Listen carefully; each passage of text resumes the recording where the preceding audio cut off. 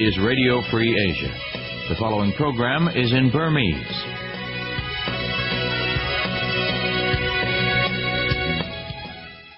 Bengalama Kemakania. Tigani, Natal Sakonaku, Odubala Sakonia, RFA Lola de Asha Danye, the Nilanim in the Bayan Sisinigo, American also watching NTC Murogani, Sade, Tono Livari.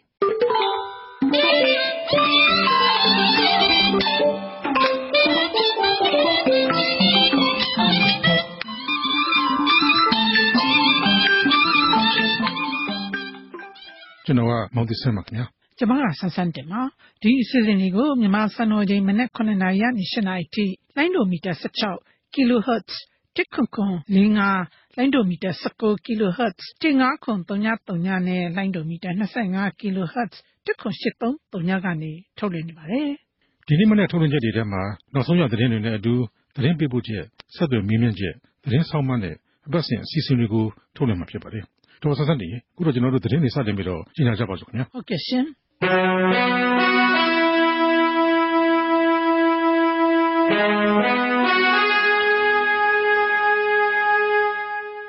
အရင်ဆိုရလက်ထက်က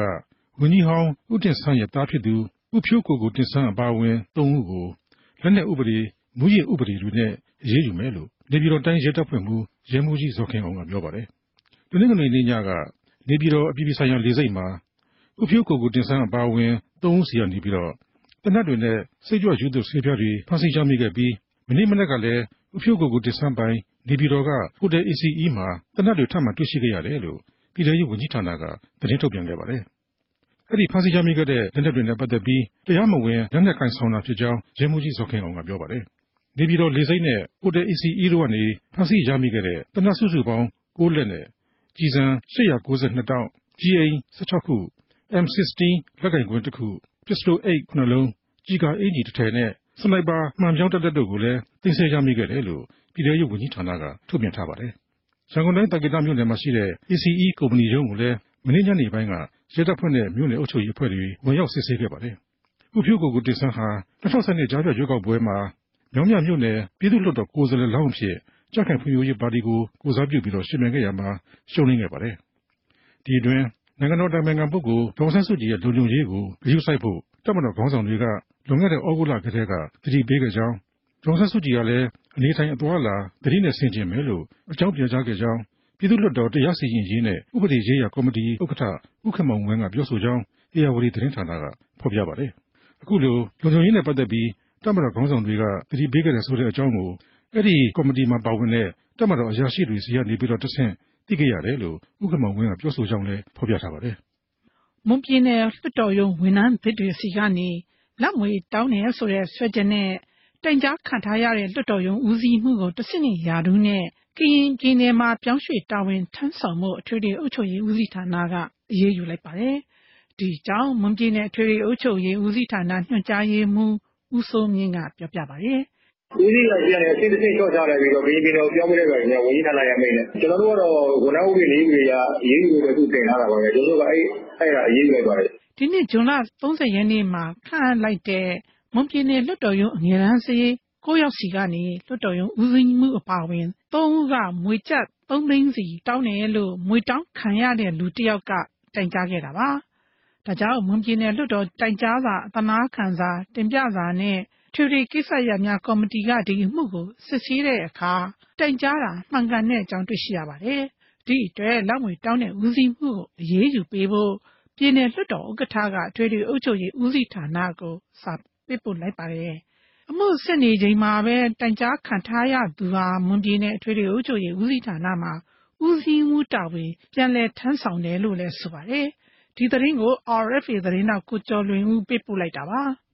ရခိုင်ပြည်နယ်မြောက်ဦးမြို့နယ်မှာရခိုင်တပ်မတော်ဖလားခေါင်းစဉ်နဲ့ဘောလုံးပွဲကျင်းပတာဟာမတရားတဲ့အဥပဒေနဲ့ညီစွန်းနေဆိုပြီးကိုအားသားကြီးဆိုသူကိုမတရားအသင်းပုံမှန်17-2နဲ့တနင်္ဂနွေနေ့ကဖမ်းဆီးခဲ့ပြီးမြောက်ဦးမြို့နယ်တရားရုံးမှာမနေ့ကတရားစွဲဆိုခဲ့ပါတယ်။မြာတာဆောင်ဖုန်းတော်ကြီးကျောင်းမှာရဲနဲ့တပ်ရင်အား90ခန်းကလာရောက်ဖမ်းဆီးသွားခဲ့တာဖြစ်တယ်လို့အမှုကိုလိုက်ပါဆောင်ရွက်ပေးနေတဲ့ ရှင်းနေဦးထုံးလာကပြောပါတယ်ညနေ4နာရီဝန်းကျင်မှာညတကြောင်ပုံကြီးကြောင်းမှာရှိတဲ့အခိုက်ပေါ်တက်ရဲ့ရေးရဲ့အား90ခန့်လာပြီးတော့ဝိုင်းဖမ်းလာပါခင်ဗျ။ညောင်မျိုးနဲ့တရားမှာတရားစစ်တင်တယ်ကျွန်တော်ပါဝါတင်ပေးလိုက်တယ်။ပြီးတော့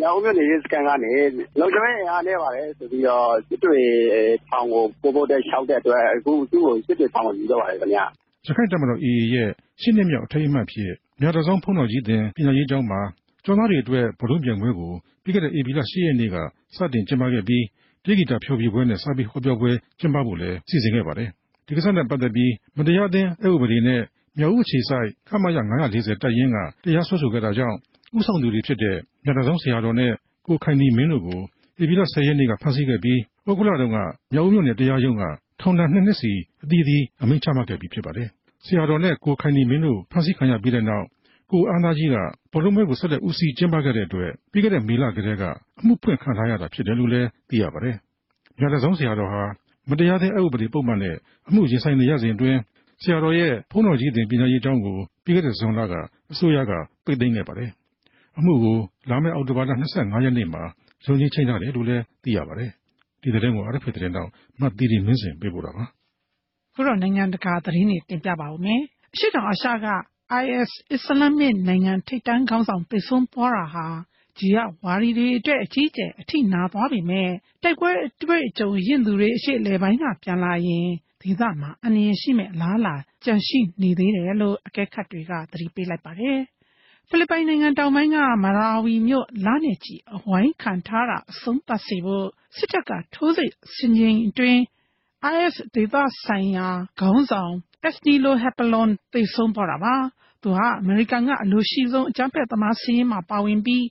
းအာယုံတဲ့ထိုးစစ်မှာသူ့မဟာမိတ်ဖြစ်တဲ့နောက်ခေါင်းဆောင်Omar Khayyam Mattuu နဲ့အသေးရမိတာလို့တပ်ကပြောပါတယ်။ Hapalon ကိုလုံခြုံရေးတပ်ဖွဲ့ဝင်တွေကဖမ်းဆီးဖို့ကြိုးစားပေမဲ့မအောင်မြင်ပဲကက်သလစ်ဘာသာဝင်တွေလွှမ်းမိုးတဲ့ဖိလစ်ပိုင်နိုင်ငံကမွတ်စလင်တွေအဓိကနေထိုင်တဲ့မြို့ကို IS ထောက်ခံတဲ့လက်နက်ကင်သမားတွေကထိုးဖောက်နိုင်ခဲ့ပါတယ်။သူ့ဦးဆောင်မှုအောက်မှာဆွမ်းရောက်တွေစုစည်းဖို့စစ်သွေးကြတွေကတိုက်တွန်းတဲ့ဗီဒီယိုထွက်လာချိန်မှာပဲ Hapalon ဟာအရှေ့တောင်အာရှက IS ခေါင်းဆောင်အဖြစ်2016ခုနှစ်ကပေါ်ထွန်းလာတာပါ။သူတိုက်ပွဲကျသွားတာဟာမင်ဒါနာဝိုက ISIS နဲ့ဆက်တဲ့အဖွဲ့တွေနဲ့ဆီးရီးယားအလယ်ပိုင်းက ISIS တွေကိုထိုးနှက်လိုက်တာပဲလို့ကျန်းဖက်ဝါဒဆိုင်ရာပညာရှင်တူကကောက်ချက်ချပါတယ်။မြောက်ကိုရီးယားစစ်တပ်ကို EU ဥရောပသမဂ္ဂကနာမည်ပြစည်းရင်းသွင်းလိုက်ပါတယ်။တနင်္လာနေ့ကကျင်းပခဲ့တဲ့ EU နိုင်ငံခြားရေးဝန်ကြီးများစည်းဝေးပွဲကနေဆုံးဖြတ်ခဲ့တာဖြစ်ပါတယ်။အဲဒီလိုနာမည်ပြစည်းရင်းသွင်းလိုက်တာဟာ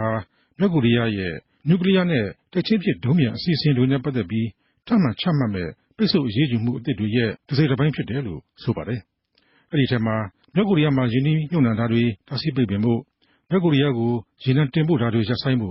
EU နိုင်ငံတွေမှာရှိတဲ့မြောက်ကိုရီးယားစစ်တပ်နဲ့ကာကွယ်ရေးဝန်ကြီးဌာနတို့ရဲ့ပိုင်ဆိုင်မှုတွေကိုပြန်ထုတ်ယူလို့မရအောင်တားဆီးပိတ်ဆို့ထားဖို့စတာတွေလည်းပါဝင်ပါတယ်။ဒါ့အပြင် EU အဖွဲ့ဝင်နိုင်ငံတွေမှာရောက်ရှိအလုပ်လုပ်ကိုင်နေကြတဲ့မြောက်ကိုရီးယားအလုပ်သမားတွေတိုင်းပြည်ကိုငွေပြန်ပို့နေတဲ့အပေါ်ထိတ်ချုပ်ကန့်သတ်လိုက်ပါတယ်။အဲဒီငွေတွေကိုမြောက်ကိုရီးယားအစိုးရကလက်နက်ထုတ်လုပ်ရမှာသုံးစွဲနိုင်တာကြောင့်ဖြစ်ပါတယ်။တရုတ်နိုင်ငံဘေကျင်းမြို့တော်မှာနိုင်ငံရေးအရအရေးပါဆုံးဖြစ်တဲ့19ကြိမ်မြောက်အမျိုးသားညီလာခံကျင်းပမှာမို့ထမင်းဟိုးအယောင်းဆိုင်ကနေကရာအိုကေခမ်းမအစုံစီးပွားရေးလုပ်ငန်းတွေယာယီပိတ်ထားပါတယ်။ဗုဒ္ဓဟူးနေ့ရောက်မှညီလာခံတရားဝင်စတင်ကျင်းပမှာဖြစ်ပေမဲ့စီးပွားရေးလုပ်ငန်းတွေကပိတ်ထားပြီးနှစ်နေပါပြီ။တချို့လုပ်ငန်းတွေစိတ်ငန့်လိုက်တာဟာမြို့ထဲလူတွေဝင်လာမှာနဲ့အန္တရာယ်ရှိကောင်းရှိမဲ့အရာတွေရောက်မလာအောင်ရည်ရွယ်တာလို့ဆိုပါတယ်။အဖွဲ့ဝင်205ဦးပါတဲ့ဗဟိုကော်မတီရွေးချယ်ဖို့နိုင်ငံတော်ဝန်ကကွန်မြူနစ်ပါတီဝင်2000ကျော်ဘေကျင်းကိုရောက်လာပါမယ်။ဒီညီလာခံကနေသမ္မတရှီကျင့်ပင်ဟ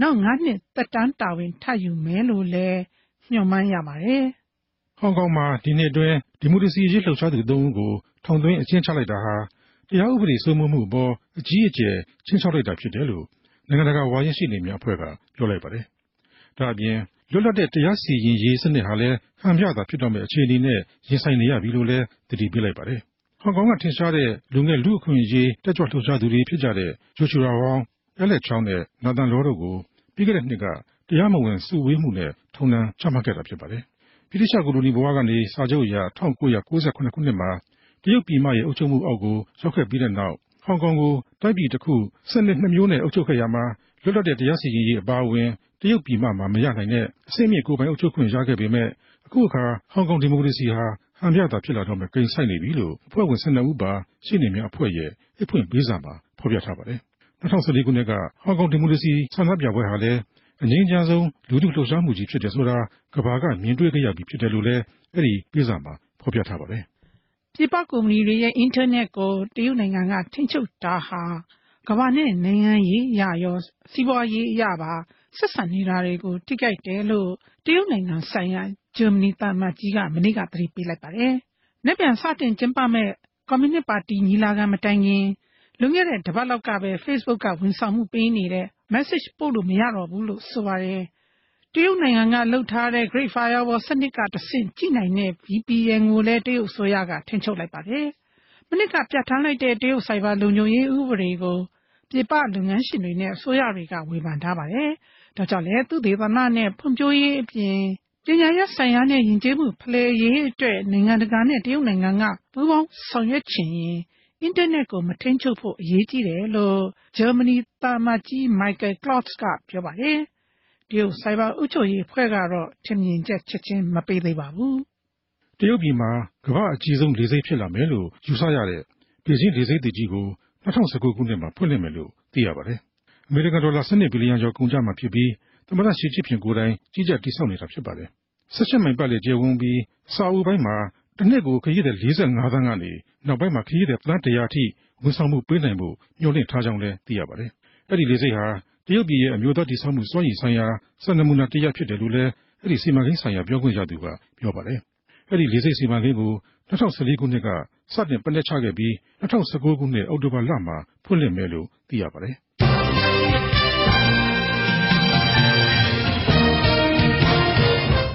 လွတ်လပ်တဲ့အာရှတန် RFA ကဆက်လက်ပြီးတော့ထုတ်လွှင့်နေပါတယ်။အခုတော့ကျွန်တော်တို့နိုင်ငံရေးကျင်းသားဟောင်းကိုထင်ကျော်နဲ့ဆက်သွယ်မြင်းမြန်းချက်ထုတ်လွှင့်မှုရှိတယ်နော်။ဟုတ်ပါတယ်ဒီမိုကရေစီရေးစဉ်ဆက်မပြတ်လှုပ်ရှားမှုအင်အားစုကော်မတီ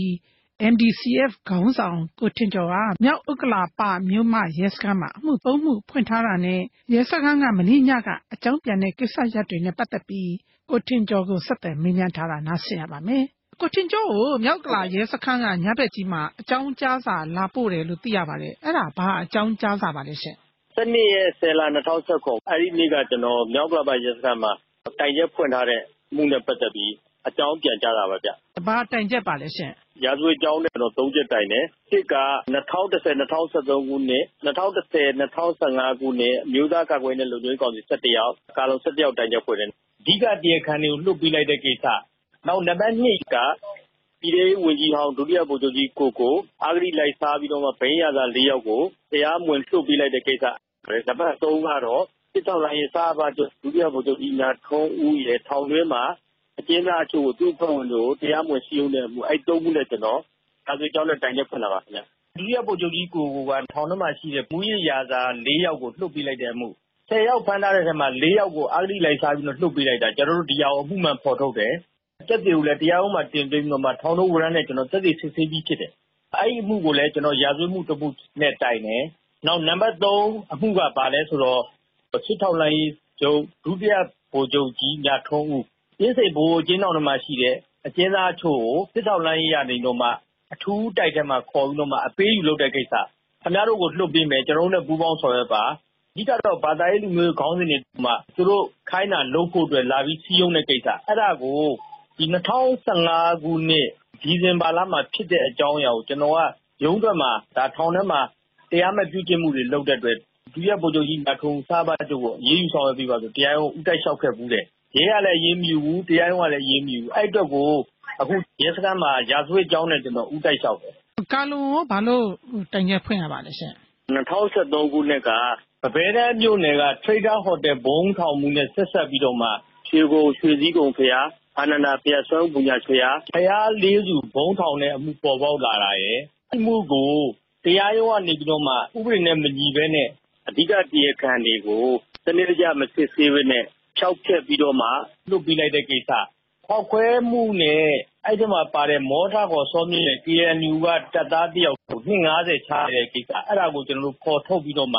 တရားစွဲတာပါဗျအဲ့ဒါကိုထင်ကျော်ကဘာဖြစ်လို့အတိအကျပြောနိုင်ရတာလဲရှင်ကျွန်တော်တို့အဖွဲ့ကစုံစမ်းစစ်ဆေးရေးချက်အရာအဲ့ဒါတွေကိုတရားဝင်တရားရုံးမှာ တရားခံ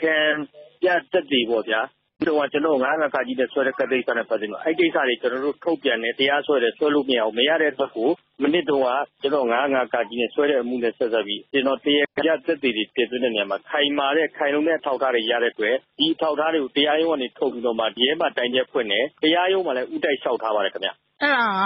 ဘယ်လိုရလ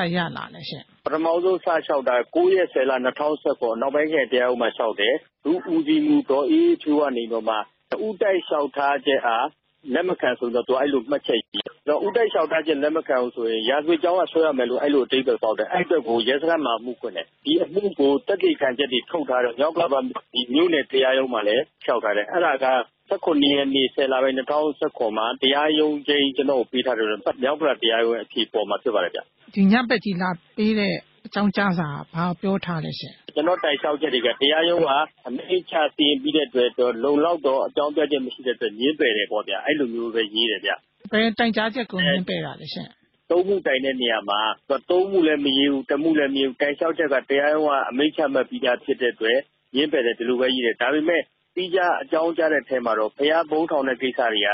ကတရားရုံးမှာစီရင်ချက်ချပြီးဖြစ်တဲ့အတွက်လုံလောက်တော့အကြောင်းပြချက်မရှိတဲ့ညင်းပယ်ပြီးရေးတယ်ဒါပေမဲ့ကျွန်တော်တိုင်တာသုံးမှုကျောင်းနဲ့2မှုအတွက်ကြတော့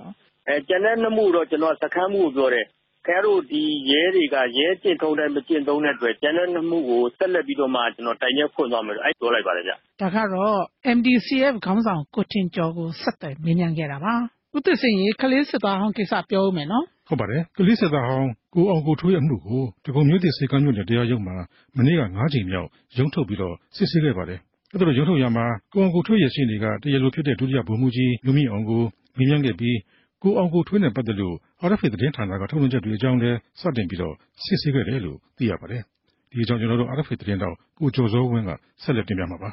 တော်မရဲ့စစ်အာဏာရှင်စက်တင်ရဲ့ဆွဆွဲခံရသူကိုအောင်ကိုထွေးရဲ့ရှင်းတွေကတရားလိုဖြစ်သူဒုတိယဗိုလ်မှူးကြီးမျိုးမြင့်အောင်ကိုလက်ရှိနိုင်ငံတော်အစိုးရကသတင်းမီဒီယာလွတ်လပ်ခွင့်တွေနဲ့ပတ်သက်ပြီးလွတ်လပ်စွာရေးသားခွင့်ထုတ်ပြန်ကြေညာခွင့်တွေနဲ့ပေးထားတာနဲ့ပတ်သက်ပြီးသိရှိပါသလားလို့မေးမြန်းရမှာဒုတိယဗိုလ်မှူးကြီးမျိုးမြင့်အောင်ကတရားဥပဒေနဲ့အညီလွတ်လပ်စွာဆောင်ရွက်ခွင့်ရှိတယ်လို့ဖြေကြားခဲ့ပါတယ်။ RFA မှာကိုအောင်ကိုထွေးရဲ့ဖြေကြားမှုတွေဟာမှန်ကန်မှုမရှိပဲပြောဆိုထားတာဖြစ်တဲ့အတွက်အခုလိုတရားစွဲဆိုတာဖြစ်တယ်လို့ဒုတိယဗိုလ်မှူးကြီးမျိုးမြင့်အောင်ကတရားခွင်မှာဖြေခဲ့ပါတယ်။ပြီးခဲ့တဲ့စက်တင်ဘာလမှာ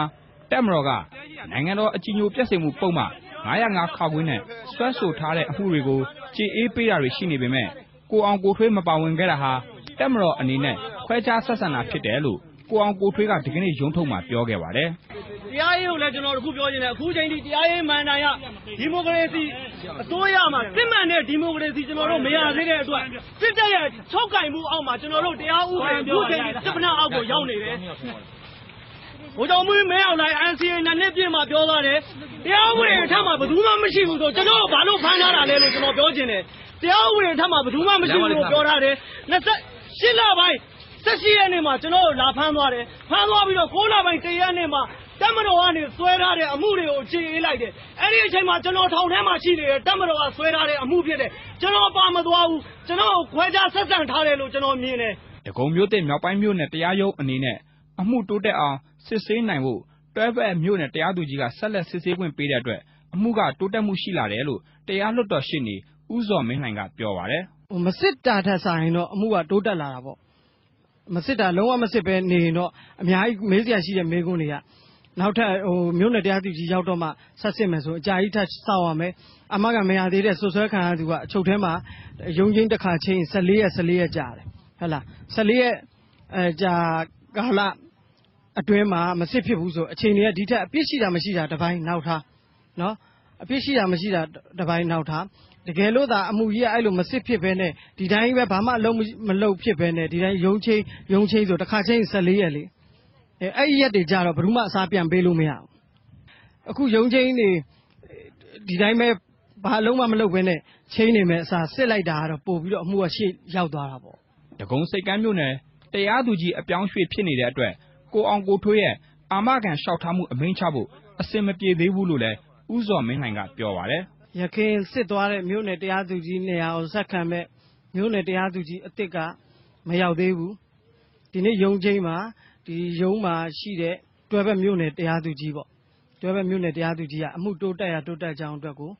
တရားလိုဆက်စစ်ပေးတယ်ကိုရိုဘက်ကရခိုင်တရားသူကြီးလက်ထက်တုန်းကဆွဲခံသူအောင်ကိုထွေးအာမခံရဖို့အတွက်လျှောက်ထားခဲ့တယ်လျှောက်လဲချက်တွေလည်းပေးပြီးခဲ့ပြီအမိန့်ချဖို့အစ်စ်မှာပထမတရားသူကြီးကပြောင်းရွှေ့သွားတာနောက်တရားသူကြီးကဒီကိုရောက်မလာသေးဘူးအဲ့ဒီအချိန်တွေမှာလက်ရှိတာဝန်ယူထားတဲ့တွဲဘက်မြို့နယ်တရားသူကြီးကတော့သူကအာမခံအမိန့်နဲ့ပတ်သက်ပြီးတော့နောက်ဆက်ခံမဲ့မြို့နယ်တရားသူကြီးလာတဲ့အချိန်ကြမှာဒီအမိန့်အတွက်ကိုဆောင်ရွက်ပါလိမ့်မယ်အမှုတိုးတက်ဖို့အတွက်ကတော့သူဆက်စစ်ပေးပါမယ်ဆိုပြီးတော့အမှုဆက်စစ်တဲ့အနေထားပဲကိုအောင်ကိုထွေးကို RFA ရုံးမှာခေါ်ဆိုမေးမြန်းတာဟုတ်မဟုတ်ကိုမေးမြန်းချိန်မှာတရားလိုဒုတိယဗိုလ်မှူးကြီးမျိုးမြင့်အောင်ကတေချာမမှတ်မိတဲ့အတွက်ဗီဒီယိုကိုထပ်မံကြည့်ဖို့ပြင်ဆင်ပေမဲ့မီးပြတ်သွားတဲ့အတွက် RFA မှာထုတ်လွှင့်ခဲ့တဲ့ဗီဒီယိုကိုဒီကနေ့မကြည့်ဖြစ်ပဲလာမဲ့အောက်တိုဘာ26ရက်နေ့မှာအမှုဆက်လက်စစ်ဆေးဖို့ရုံးချင်းထပ်မံချင်းဆိုလိုက်ပါတယ်ခင်ဗျာဒါတော့ RFA သတင်းတော်ကိုကျော်စိုးဝင်းတင်ပြခဲ့တာဖြစ်ပါတယ်အခုဆက်လက်ပြီးတော့ထိုင်းနိုင်ငံရောက်မြန်မာလူသားတွေဒီငွေကြေးကောင်းပုံဖြတ်ခံနေရတဲ့အကြောင်းနဲ့ပတ်သက်ပြီးတော့လည်းတင်ပြဖို့ရှိတယ်နော်ဟုတ်ပါတယ်ထိုင်းနိုင်ငံမှာ MOU စနစ်နဲ့တွားပြီးတော့အလုပ်လုပ်ကိုင်တဲ့မြန်မာအလုပ်သမား100ကျော်ဟာငွေကြေးကောင်းပုံဖြတ်ခံရပြီးအလုပ်သမားအခွင့်အရေးတွေလည်းချိုးဖောက်ခံနေရပါတယ်ဒီအတွက်တာဝန်ရှိတဲ့ထိုင်းနိုင်ငံသားလုပ်ငန်းရှင်တယောက်ကိုအမှုဖွင့်တရားစွဲဆိုထားပါတယ်ဦးသစ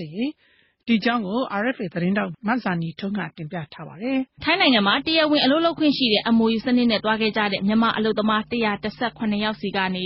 ထိုင်းနိုင်ငံသားလုပ်ငန်းရှင်ခွန်ဖန်ခင်ဆိုသူကလုပ်အားကခေါင်းပုံဖြတ်တာကြောင့်လိမ်လည်မှုပုံမှန်420မြန်မာနိုင်ငံကိုတရားမဝင်ရောက်တဲ့အတွက်လဝကဥပဒေပုံမှန်73တို့နဲ့တရားစွဲဆိုထားတာလို့မြန်မာအလုပ်သမားတွေကိုကူညီပေးနေတဲ့အဖွဲ့အစည်းတွေကပြောပါတယ်အဲ့ဒီအလုပ်သမား118ယောက်ဟာရွှေစင်9ပွင့်ကုမ္ပဏီနဲ့ထိုင်းနိုင်ငံသားခွန်ဖန်ခင်ဆိုသူတို့ရဲ့ချိတ်ဆက်မှုနဲ့ထိုင်းနိုင်ငံကိုမတ်လ18ရက်နေ့မှာအလုပ်လုပ်ဖို့ရောက်ရှိခဲ့တာပါ9လနီးပါးအကြာမှာအလုပ်လုပ်စရာမရှိတော့လို့ဆိုပြီးအဲ့ဒီအလုပ်သမား118ယောက်ဟာအောက်တိုဘာ9ရက်နေ့ကအလုပ်ထုတ်ခံရပြီးတဲ့နောက်အောက်တိုဘာ12ရက်နေ့မှာမြန်မာနိုင်ငံကိုပြန်လည်ရောက်ရှိလာတာဖြစ်ပါတယ်အလုပ်လုပ်တဲ့ကာလတစ်လျှောက်မှာစာချုပ်မှာပါတဲ့စက်ရုံမှာအလုပ်လုပ်ရတာမဟုတ်ဘဲစက်ရုံပြောင်းပြီးလုပ်ခဲ့ရတဲ့အပြင်လုပ်အားကခေါင်းပုံဖြတ်တာတွေပါခံခဲ့ရတာဖြစ်တယ်လို့မြန်မာနိုင်ငံကိုပြန်လာရတဲ့အလုပ်သမားတွေ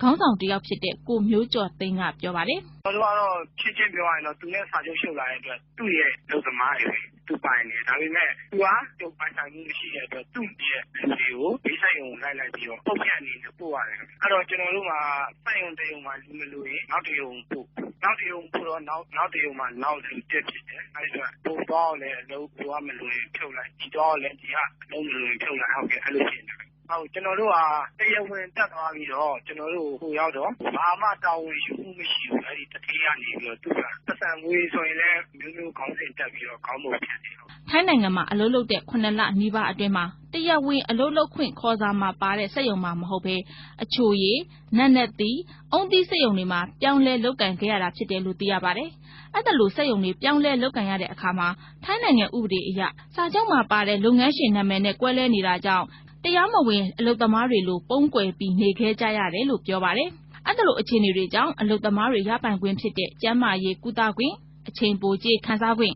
အလုပ်ခွင့်ရက်တွေဆုံးရှုံးရတဲ့အပြင်အလုပ်လုပ်ခွင့်ပါမစ်လျှောက်ထားပေးမယ်ဆိုပြီးငွေကြေးဖြတ်တောက်တာတွေကိုပါခံခဲ့ရတယ်လို့လည်းသိရပါတယ်ထိုင်းနိုင်ငံသားလုပ်ငန်းရှင်ခွန်ဖန်ခင်ကိုလိမ်လည်မှုနဲ့အမှုဖွင့်ထားတာနဲ့ပတ်သက်ပြီးမြန်မာအလုပ်သမားတွေကိုကူညီပေးနေတဲ့ရှေ့နေဦးမျိုးအောင်ကအခုလိုပြောပါတယ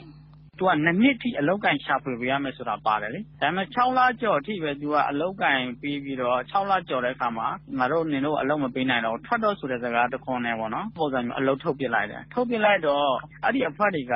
လုပ်လည်းထုတ်လိုက်တယ်နေစရာကလည်းပဲအဲ့ဒီပုံမှာမပေးနေတော့ဘူးခုလိုမျိုးနေထားမှာဆိုရင်မစ္စတာဖာကင်သူရဲ့ထိုင်းဘက်ချမ်းမှာစာချုပ်တွေချုပ်သွားတယ်ဒီချက်တွေလုပ်ပေးမှမဆိုချုပ်သွားပြီသူမလုံးနိုင်တဲ့အချက်တွေဖြစ်နေတဲ့အတွက်ကြောင့်စာချုပ်လာရောက်ပြီးတော့လိမ်လည်ချုပ်ဆိုသွားတယ်ဆိုတဲ့ပုံစံမျိုးနဲ့ကျွန်တော်တို့ကနေပြီးတော့လိမ်လည်မှုနဲ့ပေါ့နော်မစ္စတာဖာကင်ကိုအမှုဖွင့်ဖို့ကျွန်တော်တို့ဒီနေ့ဆောင်ရွက်မှာဖြစ်တယ်ပေါ့နော်အဲ့ဒီအလုပ်သမားတွေကိုမြန်မာနိုင်ငံဘက်ကတာဝန်ယူပို့ဆောင်ပေးခဲ့တဲ့ရွှေစင်9ပွင့်ကုမ္ပဏီကတော့အလုပ်သမားတွေစီကနေအကျိုးဆောင်ကယူထားတဲ့ငွေကျပ်3သိန်းခွဲနဲ့အလုပ်လုပ်ခွင့်ပါမစ်အတွက်ထိုင်းအလုပ်ရှင်ကိုပေးလိုက်ရတဲ့ငွေကျပ်3သိန်း8,000ကိုပြန်ပေးခဲ့တယ်လို့သိရပါတယ်ထိုင်းနိုင်ငံကို MOU နဲ့တရားဝင်အလုပ်လုပ်ဖို့လာခဲ့ကြပေမဲ့ လက်တွေ့မှာအလုံးမရှိလို့ဒုက္ခရောက်နေတဲ့မြန်မာနိုင်ငံသား1000လောက်ရှိနေတယ်လို့ AAC မဟာမိတ်အဖွဲ့ကကိုရဲမင်းကပြောပါတယ်။ဒါအပြင်အလို့ရှင်အစစ်အမှန်မဟုတ်ဘဲတဆင့်ခံပွဲစားတွေရဲ့အလိန်ခံရတာတွေရှိတဲ့အကြောင်းလဲကိုရဲမင်းကခုလိုပြောပါတယ်။ MOU စာချုပ်ဆိုတာကျွန်တော်ထိုင်းနိုင်ငံမှာအလုပ်ရှိရမယ်အလုပ်ရှင်မှန်ရမယ်ဝန်ဆောင်ကားတွေလည်းပေးရတယ်အခုသူတို့တွေဝန်ဆောင်ကားတွေလည်းပေးတယ်မှန်မှန်ကန်ကန်ကိုယ်နေမှန်ကန်ဝတ်ပေးနေတယ်ဒီဘက်ကတဆင့်ခံအလုပ်ရှင်သေးအစ်စ်မဟုတ်ဘဲနဲ့စိတ်အလုပ်ရှင်လွှဲစာနဲ့အလုပ်ပွဲစားကလာခေါ်တယ်မှန်မှန်ကန်ကန်နဲ့တော့ဝင်တယ်မှန်မှန်ကန်နဲ့တော့ခေါ်ရတယ်ဒါပေမဲ့ဟိုရောက်တော့ပြောထားတဲ့အလုပ်မဟုတ်ဘူးဒီပြောရမယ်ဆိုပွဲစားလာပို့ထားတဲ့အလုပ်သမားတွေဆိုတော့သူ့ရဲ့အလုပ်ရုံမူရင်းကအလုပ်သမားတွေကိုခြံထားပြီးတော့ပွဲသားလာပို့ရအခုပို့အလုပ်သမားတွေအကုန်လုံးလုပ်ပြုတ်လိုက်တယ်ရာသီကုန်တီးနှံတွေပေါ်တဲ့ချိန်ဆိုအလုပ်သမားတွေ300 400မျိုးလိုတယ်မရှိတော့ဘူးဆိုရင်ကျွန်တော်အလုပ်သမားတွေကိုအလုပ်ဖြုတ်ပစ်တယ်အဲ့လိုနေရာတွေမှာဒီ MOU တွေကိုတစ်စိတ်ကစက္ကတိုင်းပွဲသားတွေကဒီ MOU စာချုပ်ပါစီးကန်းကိုချိုးဖောက်ပြီးခိုင်းစေတယ်အဲ့ဒီအခုစုလိုက်ပြုံလိုက်အလုပ်ပြုတ်သွားတဲ့အလုပ်သမားတွေကအခုအဲ့လိုအလုပ်သမားတွေဖြစ်တယ်မြန်မာနိုင်ငံကိုပြန်လည်ရောက်ရှိလာတဲ့မြန်မာအလုပ်သမားတွေဟာပဲခူးမကွေးတောင်တွင်းကြီးစကိုင်းစတဲ့မြို့တွေကဖြစ်ပြီးတောင်ရလောက်ကင်သူတွေအများစုဖြစ်ပါတယ်။ထိုင်းနိုင်ငံကို MOU စနစ်နဲ့တရားဝင်သွားပြီးအလုပ်လုပ်ခွင့်ရဖို့အတွက်ငွေကျပ်6သိန်းကနေ10သိန်းအထိကုန်ကျခဲ့ရတယ်လို့သိရပါတယ်။မြန်မာအလုပ်သမားတွေကိုစာချုပ်ချိုးဖောက်ခဲ့တဲ့အဲ့ဒီထိုင်းနိုင်ငံသားလုပ်ငန်းရှင်ဟာမြန်မာနိုင်ငံဖအံမြို့ဘက်ကိုတရားဝင်မဟုတ်ပဲလာရောက်ခဲ့တာကြောင့်ဖအံကအပြန်ကော့ကရိတ်မြို့မှာဖမ်းဆီးခဲ့တာဖြစ်ပြီးလူဝင်မှုကြီးကြပ်ရေးဥပဒေပုံမှန်73နဲ့လည်းအမှုဖွင့်ထားတာဖြစ်တယ်လို့သိရပါတယ်ရှင်။ဒါကတော့ RFA သတင်းတော့မဆာနီထွန်းရဲ့တင်ပြချက်ဖြစ်ပါတယ်။ခုဆက်လက်ပြီးတော့ဆရာရှိနေတဲ့အစီအစဉ်တွေကိုကျွန်တော်တို့အဖွဲ့သူတွေဖြစ်ကြတဲ့ဒေါ်ခခင်ကြီးနဲ့ဒေါ်သိန်းသီတို့ကဆက်လက်တင်ပြကြမှာဖြစ်ပါတယ်။ကဲမသိအခုတရားမဝင်လက်နက်ကင်ဆောင်မှုနဲ့ဖမ်းဆီးခံနေရတဲ့ဒီဦးဖြိုးကိုတင်ဆက်နဲ့ပတ်သက်ပြီးတော့တင်ပြကြရအောင်နော်။ဟုတ်ကဲ့ပါအမကြီးတရားမဝင်လက်နက်ကင်ဆောင်မှုငွေကြေးဝါမှုတွေနဲ့အားကစားဝန်ကြီးဟောင်းဦးတင်ဆန်းရဲ့သားဖြိုးကိုတင်ဆန်းကိုနေပြီးတော့မနေ့ကဖမ်းဆီးထားပါတယ်။ဖြိုးကိုတင်ဆန်းဟာဘလို့စီးပွားရေးလုပ်ငန်းရှင်တူပါလေဒီမှုနဲ့ပတ်သက်တဲ့သုံးသပ်ချက်တချို့ကိုကျွန်မဆက်ပြီးတော့ပြောပြချင်ပါတယ်ရှင်။နေပြည်တော်လေဆိပ်မှာတနက်နေ့အတူမူရည်ဆေးဝါးတွေနဲ့ဖမ်းဆီးမိတဲ့ဖြိုးကိုတင်ဆန်းဟာပြီးခဲ့တဲ့သမ္မတဦးသိန်းစိန်အစိုးရလက်ထက်ကဟိုတယ်နဲ့ခရီးသွားလာရေးဝန်ကြီးဌာနနဲ့အားကစားဝန်ကြီးဌာနရဲ့ပြည်ထောင်စုဝန်ကြီးဟောင်းဦးတင်ဆန်းရဲ့သားဖြစ်ပါတယ်။သူနဲ့အတူဇော်ဝင်းထိုက်နဲ့ရဲမင်းစုတို့နှစ်ဦးကိုပါဖမ်းဆီးမိတာဖြစ်ပါတယ်။နေပြည်တော်လေဆိပ်မှာပစ္စတိုတလက်2လက်နဲ့အတူမူရည်ဆေးဝါးတချို့ကိုဖမ်းဆီးမိခဲ့ပြီးနောက်ထပ်ကွင်းဆက်တွေအဖြစ်တော့နေပြည်တော်က ACE ဟိုတယ်မှာတနက်9လက်နဲ့အတူမူရည်ဆေးဝါးတချို့ကိုပါထပ်မံဖမ်းဆီးမိပါတယ်။တက်လာတဲ့သတင်းတွေအရတော့ရန်ကုန်တာကေတာမှာရှိတဲ့ ACE Group ကုမ္ပဏီကနေပြီးတော့နောက်ထပ်တနက်2လက်မူရည်ဆေးဝါးတချို့နဲ့အတူ National Security Council Special Force တစိပ်ပါတဲ့ဝတ်စုံတွေ drone တွေစကားပြောစက်တွေကိုပါဖမ်းဆီးမိရဲဆိုပြီးသတင်းတွေတက်လာပါတယ်။ဦးဖြိုးကိုတင်ဆန်းရဲ့ဖခင်အားကစားဝန်ကြီးဟောင်းဦးတင်ဆန်းဟာနေပြည်တော်မှာလွှတ်တော်အဆောက်အဦတွေဆောက်လုပ်ခြင်းကအများအပြားကန်ထရိုက်ရခဲ့သူဖြစ်ပြီးတော့ချမ်းသာကြွယ်ဝတဲ့ဝန်ကြီးဟောင်းတဦးလည်းဖြစ်ပါတယ်။တရားမဝင်လက်နက်ကင်ဆောင်မှုနဲ့အခုဖမ်းဆီးခံထားရတဲ့ဖြိုးကိုတင်ဆန်းဟာ ACE ကုမ္ပဏီ Group ရဲ့ဥက္ကဋ္ဌဖြစ်ပြီးတော့အဲ့ဒီ ACE ကုမ္ပဏီ Group ဟာဟိုတယ်နဲ့ခရီးသွားလာရေးလုပ်ငန်းတွေအပြင်ဆောက်လုပ်ရေးလုပ်ငန်းတွေကိုပါလုပ်ကိုင်နေတဲ့ကုမ္ပဏီကြီးဖြစ်ပါတယ်။ဒါအပြင်ဖြိုးကိုတင်ဆန်းဟာ Media 7ဆိုတဲ့ကုမ္ပဏီနဲ့လည်းရုပ်ရှင်လုပ်ငန်းတွေလုပ်ကိုင်နေတယ်လို့နေပြည်တော် FC ဘောလုံးအသင်းကိုတီထောင်တဲ့ပိုင်ရှင်လည်းဖြစ်ပါတယ်။လက်ရှိမှာတော့သူ့ရဲ့နေပြည်တော် FC ဘောလုံးအသင်းဟာတင်းနှန်းနီးပြဆရာတွေနဲ့ဘောလုံးသမားတွေကိုလစာမပေးတဲ့အတွက်ပြဿနာတက်နေတဲ့အသင်းဖြစ်ပါတယ်။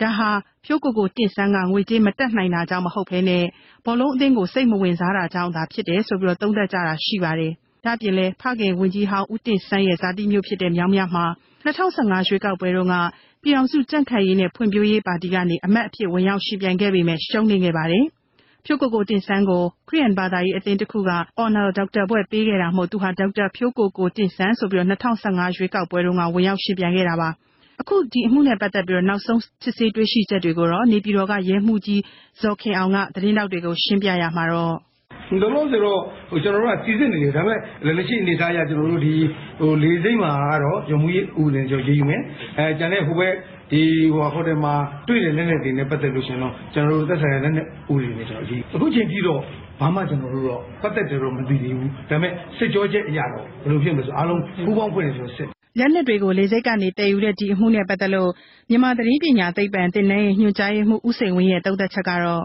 ့ကျွန်တော်တို့မြန်မာပြည်မှာဒီဆိုရင်အရှိမ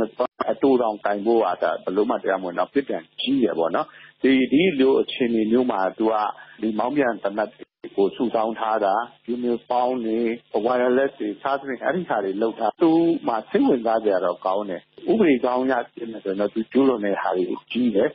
သတင်းအနေနဲ့ကတော့အဲ့ဒီဟာတွေစတဲ့ဝင်တက်လိုက်ရမှာအများကြီးရှိတယ်နောက်ပြီးတော့သူဘယ်လိုဖြစ်လို့လေရင်နဲ့တဲကိုလုတ်ဖြစ်သွားတာလဲနောက်မွေးစေဝဘယ်ကနေတဲလဲတခြားသောလက်မှုတွေနဲ့တော့သူနဲ့ဆက်ဆံမှုတွေရှိခဲ့ဘူးလားဒါဆိုတဲ့ဟာတွေသူ့ရဲ့စီးပွားရေးလုပ်ငန်းတွေအကြောင်းတွေပေါ့နော်သတင်းတွေဒီနဲ့ဆက်ပြီးတော့ပေါ်နိုင်ရင်တော့ကောင်းမယ်လို့ထင်တယ်စိတ်ဝင်စားစရာနောက်ထပ်တစ်ခုကတော့ဖြိုးကိုကိုတင်ဆန်းဟာ National Security Council တစိမ့်နဲ့ဝစ်ပြီးတော့ဒီလက်နက်တွေကင်ဆောင်ထားတဲ့ဓာတ်ပုံကို Facebook တွေမှာတင်ထားတာတွေ့ရပါတယ်။ဒါ့အပြင်လည်းစင်ပေါ်လုံးကန်နေတဲ့ဒီ NSC တစိမ့်ပါစတစ်ကာတွေကတ်ထားတဲ့ Special Police ဆိုတဲ့အထူးရဲကားတွေကိုလည်းရန်ကုန်မှာဖမ်းဆီးထားတဲ့ဓာတ်ပုံတွေကိုလည်းတွေ့ရပါတယ်။အရက်သားတဦးအနေနဲ့အခုလို Special Police တစိမ့်ကိုတုံးပြီးတော့ကားတွေစီးခွင့်ရှိပါသလား။ဒီအပေါ်မှာဦးစိန်ဝင်းရဲ့သုံးသပ်ချက်ကတော့သူကတော့ဒီမတိုင်ခင်ပဲသူ့ရဲ့ Facebook မှာလည်းတင်ထားတာရှိတာပေါ့နော်သို့တော်လည်းသူ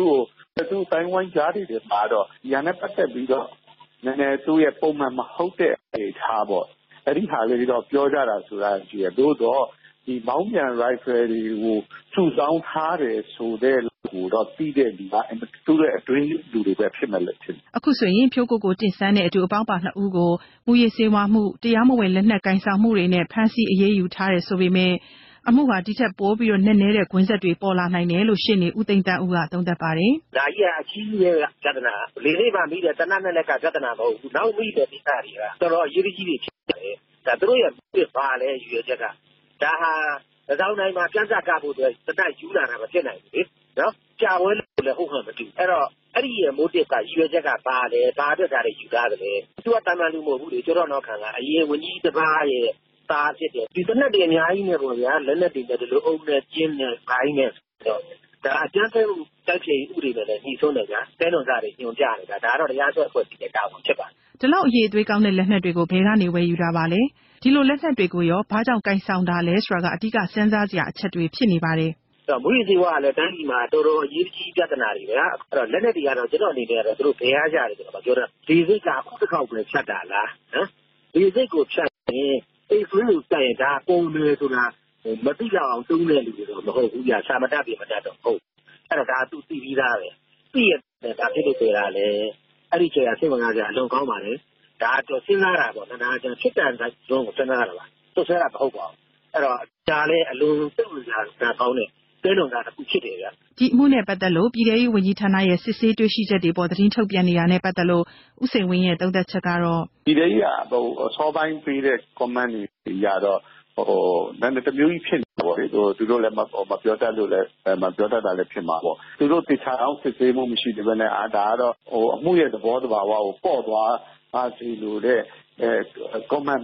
ဖြစ်နေတာဆက်မှာလဲဒါမျိုးတွေကိုဘယ်လိုကင်တွယ်ရမယ်ဆိုတဲ့သတင်းထုတ်ပြန်မှုကိုနားမလည်တဲ့အားလည်းဖြစ်နိုင်တာပေါ့ဒါဟာမြန်မာနိုင်ငံရဲ့တရားဥပဒေစိုးမိုးမှုအားနည်းနေတယ်ဆိုတဲ့အချက်ကိုပြနေတာဖြစ်ပြီးတော့နိုင်ငံမှာမလိုလားအပ်တဲ့ပြဿနာတွေမဖြစ်အောင်တားဆီးနိုင်ဖို့အရေးကြီးတယ်လို့လည်းရှင်းနေဦးသိန်းတန်းဦးကသုံးသပ်ပါတယ်အခြေအနေမကောင်းဘူးကြာတရားဥပဒေဆိုပိုင်းကဒီလိုတွေတိုင်းပြည်ကိုကြောက်တဲ့တွန်းချဖို့လုပ်တဲ့လူတွေရှိတယ်ဒါလည်းကျွန်တော်တို့တော့ကျွန်တော်တိုင်းပြည်မှာတရားဥပဒေစိုးမိုးမှုကိုဒီတဲ့ပေါ်နှင့်တင်ရလိမ့်မယ်တိုင်းပြည်နဲ့ပြည်သူလူထုရဲ့အစည်းအဝေးလိုချင်တဲ့လူအားလုံးလက်ချင်းတွဲပြီးတော့ဖော်ထုတ်ရေးယူရလိမ့်မယ်ရှင်းနေဦးသိန်းတန်းဦးပြောပြသွားတာပါရှင်နေပြီးတော့မှတနက်နဲ့အတူမွေးစေဝါတချို့ဖမ်းဆီးမိစဉ်ကတော့ဒါကိုကာကွယ်ဖို့အတွက်တနက်ကင်ဆောင်တာဖြစ်ကြောင်းနဲ့ဒါဟာတာမန်ပြည်သူတအုပ်ရဲ့တရားမဝင်လက်နက်ကင်ဆောင်မှုတာဖြစ်ပြီးတော့အဖွဲ့အစည်းနဲ့မသက်ဆိုင်ဘူးလို့ရဲမှုကြီးဇော်ခင်အောင်ကသတင်းတောက်တွေကိုပြောဆိုထားပါတယ်ရှင်။ RFA မြန်မာပိုင်းစီစဉ်လေးကိုဆက်လက်တင်လွှင့်ပေးနေပါတယ်ရှင်။ဟုတ်ကဲ့ပါဒီဦးဖြိုးကိုတင်ဆန်းနဲ့ပတ်သက်ပြီးတော့နေပြည်တော်တိုင်းရဲတပ်ဖွဲ့မှူးရဲမှုကြီးဇော်ခင်အောင်နဲ့ဆက်သွယ်မြင်းမြန်းချက်ကိုလည်းထုတ်လွှင့်ပါမယ်။မတ်တီရီမင်းစင်ကတင်ပြထားပါတယ်ရှင်။နေပြည်တော်ပြည်ပြည်ဆိုင်ရာလေဆိပ်မှာဦးဖြိုးကိုတင်ဆန်းအပါအဝင်3ဦးစီကနေတနက်တွေနဲ့စိတ်ကြွယူသွဆေးပြားတွေကိုဖမ်းဆီးရမိခဲ့တာဖြစ်တယ်လို့ပြည်ထရေးဝန်ကြီးဌာနကသတင်းထုတ်ပြန်ထားပါတယ်။ဦးဖြိုးကိုတင်ဆန်းပိုင်နဲ့နေပြည်တော်ကဟိုတယ် ACE မှာတနက်တွေထပ်မံတွေ့ရှိထားတာဖြစ်ပါတယ်။နေပြည်တော်တိုင်းရဲတပ်ဖွဲ့မှူးရဲမှုကြီးဇော်ခင်အောင်ကမူရစ်ဥပဒေတွေလက်နက်ဥပဒေတွေနဲ့အရေးယူသွားမယ်အကြောင်းခုလိုပြောပါတယ်။မူရစ်စီဝါသုံးဆွဲတဲ့မူရစ်စီဝါအနေငယ်ဖန်ဆီးရမိတယ်။အဲ့ဒါတော့ကျွန်တော်တို့ဒါတွေကတော့အကုန်လုံးကျွန်တော်တို့ဒီမူရစ်ဥပဒေနဲ့ကျွန်တော်တို့ဆွဲပြီးတော့မှအရေးယူထားပြီးပါတယ်။နော်။ဒါလို့ဆိုတော့ကျွန်တော်တို့ကစီစစ်နေတယ်ဒါပေမဲ့လက်ရှိကျွန်တော်တို့မှာတော့ဒီပါမစ်တို့ဝင်တို့ကျွန်တော်တို့ပေးထားတာတော့မရှိဘူး။တရားမဝင်လက်နက်ကင်ဆောင်တယ်လို့ပြောလို့ရတယ် အဲ့လိုပြောလို့ရတာပေါ့နော်လက်ရှိအနေထားအရကျွန်တော်တို့ဒီလေစိမ့်မှာကတော့ဂျုံမူရေးဥပဒေချုပ်ရေးယူမယ်ကျန်တဲ့ဟိုဘက်ဒီဟိုတယ်မှာတွေ့တဲ့လက်နက်တွေနဲ့ပတ်သက်လို့ရှင်တော့ကျွန်တော်တို့သက်ဆိုင်ရာလက်နက်ဥပဒေနဲ့ကျွန်တော်ရေးယူတော့အစိုးရထိပ်ပိုင်းခေါင်းဆောင်တွေရှိနေတဲ့နေပြည်တော်လိုနေရာမျိုးမှာအခုလိုမျိုးလက်နက်တွေဖမ်းဆီးရမိတာကြောင့်နိုင်ငံတော်ရဲ့အတိုင်ပင်ခံပုဂ္ဂိုလ်ဒေါ်အောင်ဆန်းစုကြည်ရဲ့လုံခြုံရေးနဲ့ပတ်သက်ပြီးစိုးရိမ်စရာရှိမရှိကိုသတင်းတောက်တဦးကမေးမြန်းရမှာရဲမှူးကြီးစောခင်အောင်ကအခုလိုဖြေကြားပါတယ်အခုချိန်ကြီးတော့ဘာမှကျွန်တော်တို့တော့ပတ်သက်တယ်တော့မသိသေးဘူးဒါပေမဲ့စစ်ကြောချက်အရာတော့ဘယ်လိုဖြစ်မလဲဆိုအားလုံးပူးပေါင်းဖွဲ့နေကျွန်တော်စစ်နေတယ်နော်အဲ့ဒီအမကြီးရဲ့လူကြီးနဲ့ပတ်သက်လို့တော့ဒါတိတ်မသက်ဆိုင်ဘူးထင်တယ်ဒီဟာနဲ့ပတ်သက်လို့ကျွန်တော်တို့ကတော့ဒီရဲ့အဲ့ဒီလူကြီးချင်းချောင်းကိုတော့ဘယ်လိုမှဟိုပြပြစရာမရှိကျွန်တော်တို့အပြည့်အဝတောင်းယူထားပါတယ်ဒါပြတ်သားဖြစ်နေပြည်တော်လေဆိပ်နဲ့ဟိုတယ် AC တို့ကနေဖမ်းဆီးရမိခဲ့တာတွေကတနက်စုစုပေါင်း6လက်G 892တောင်ကြည်အိမ်16ခု M16 လက်ကင်ကွင်းတစ်ခုပစ္စတို8အနက်ရောင်9လုံးကြီးကာအင်ဂျီတစ်ထည်နဲ့စနိုက်ပါမှန်ပြောင်းတစ်လက်တို့ကိုတင်စီရမိခဲ့တာဖြစ်တယ်လို့ပြည်ထောင်စုဝန်ကြီးဌာနကထုတ်ပြန်ထားပါတယ်။ရန်ကုန်တိုင်းဒေသကြီးတာကေတာမြို့နယ်မှာရှိတဲ့ ACE ကုမ္ပဏီရဲ့ရုံးကိုလည်းမြို့နယ်ရဲတပ်ဖွဲ့နဲ့မြို့နယ်အုပ်ချုပ်ရေးအဖွဲ့တွေကဒီကနေ့ညနေပိုင်းမှာဝင်ရောက်ရှာဖွေခဲ့ကြပါတယ်။ဦးဖြိုးကိုတင်ဆန်းရဲ့ဖခင်ဖြစ်သူဦးတင်ဆန်းဟာနေပြည်တော်ကလွှတ်တော်အပါအဝင်ဆောက်လုပ်ရေးလုပ်ငန်းတွေကိုလုပ်ပိုင်ခွင့်ရရှိခဲ့ပြီးအရင်အစိုးရလက်ထက်မှာအားကစားဝန်ကြီးဌာနနဲ့ဟိုတယ်နဲ့ခီးသွွာလာရေးဝန်ကြီးတာဝန်တွေထမ်းဆောင်ခဲ့သူဖြစ်ပါတယ်။ဦးဖြိုးကိုတင်ဆန်းဟာ2012ခုနှစ်ကြားပြည့်ရွေးကောက်ပွဲမှာမြောင်းမြမြို့နယ်ပြည်သူ့လွှတ်တော်ကိုယ်စားလှယ်လောင်းအဖြစ်ကြံ့ခိုင်ဖွံ့ဖြိုးရေးပါတီကိုကိုစားပြုပြီးဝင်ရောက်ရှင်ပြိုင်ခဲ့ရမှာအခု AR တိုင်းဝန်ကြီးချုပ်ဦးမန်းဂျွန်နီကိုရှုံးနိမ့်ခဲ့တာဖြစ်ပါတယ်ရှင်။ RFA သတင်းတောက်မတ်တီရီမင်းစင်တင်ပြသွားတာပါရှင်။ကဲမသိရင်အခုတော့ရခိုင်ပြည်နယ်နဲ့ပတ်သက်တဲ့တင်ပြချက်တွေကိုဆက်ရအောင်နော်။ဟုတ်ကဲ့ပါအမရေရခိုင်ပြည်နယ်မြောက်ပိုင်းကအခြေအနေတွေနဲ့ပတ်သက်ပြီးတော့ရခိုင်ပြည်နယ်ရဲ့အကြံပေးကော်မရှင်က Mr. Kofi Annan ဟာလုံခြုံရေးကောင်စီမှာတင်ပြခဲ့ပါတယ်။အဲ့ဒီအချက်ကိုဒီပြည်တွင်းမှာလက်မခံတဲ့အခြေအနေတွေရှိနေတယ်လို့အပြည်ပြည်ဆိုင်ရာကလည်းမြန်မာနိုင်ငံကိုဝိုင်းဝန်းဖိအားပေးဖို့ဆိုပြီးတောင်းဆိုတာတွေရှိနေပါတယ်။ဒီအခြေအနေကိုတော့ကျမတို့ RFA ဝိုင်းတော်သားဦးတင်အောင်ခိုင်ဆက်ပြီးတော့ပြောပြမှာပါရှင်။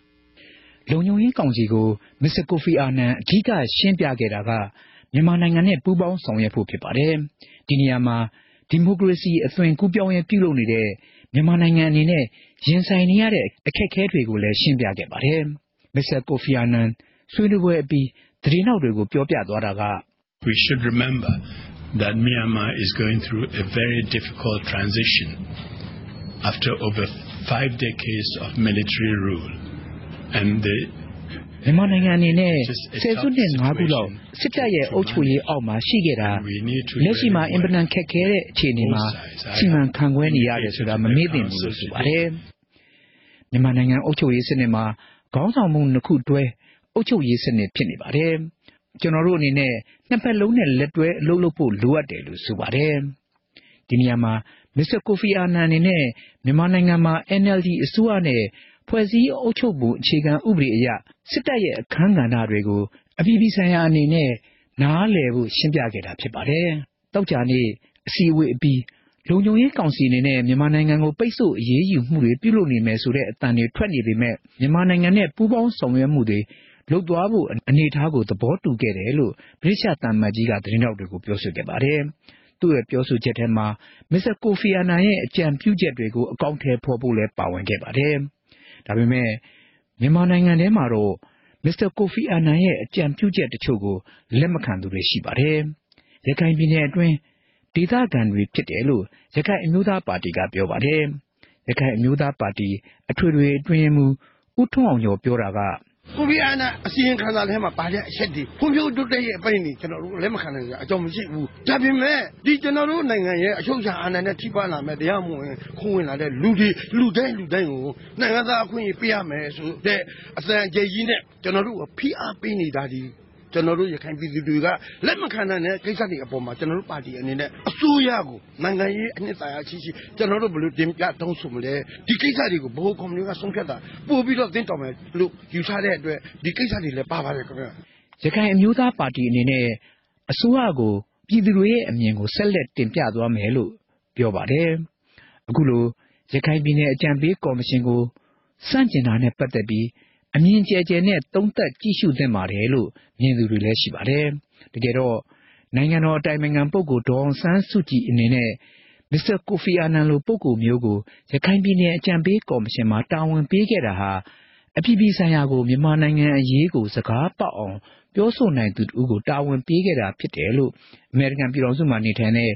အဝေးရောက်ညွန့်ပေါင်းအစိုးရအဖွဲ့ဝန်ကြီးဟောင်းဒေါက်တာတင့်ဆွေကသုံးသပ်ပါတယ်။အဲ့တော့ဗမာနိုင်ငံအရေးဟာနိုင်ငံကအရေးတစ်ခုဖြစ်လာတယ်ဆိုတာတော့ကျွန်တော်တို့ညင်းလို့မရဘူးခင်ဗျ။အဲ့ဒီနေရာမှာဒေါ်အောင်ဆန်းစုကြည်ကတာဝန်ပေးထားတဲ့မစ္စတာကိုဖီအာနန်ရဲ့အစီရင်ခံစာသူကိုယ်တိုင်ကုလသမဂ္ဂလုံခြုံရေးကောင်စီမှာတင်ပြဆွေးနွေးခွင့်ရသွားတာဟာဗမာနိုင်ငံရဲ့အခြေအနေကိုနိုင်ငံတကာကပို့ပြီးတော့နားလဲအောင်ဖြစ်စေတဲ့ဆောင်ရွက်ချက်တစ်ခုလို့မြင်ပါတယ်။အဲ့တော့ဖြည့်ရှင်းတဲ့အခါမှာနိုင်ငံတကာအရေးဖြစ်နေတော့နိုင်ငံတကာကဘယ်လိုမြင်တယ်လဲစိုးရိမ်တယ်လဲဘယ်လိုလုပ်ချင်တယ်လဲအပေါ်မှာကျွန်တော်တို့တော်တော်လေးအလေးပေးသတိထားမယ်ကျွန်တော်တို့မျက်ကွယ်ပြုလို့မရဘူးပေါ့။တစ်ချိန်တည်းမှာဒေသခံ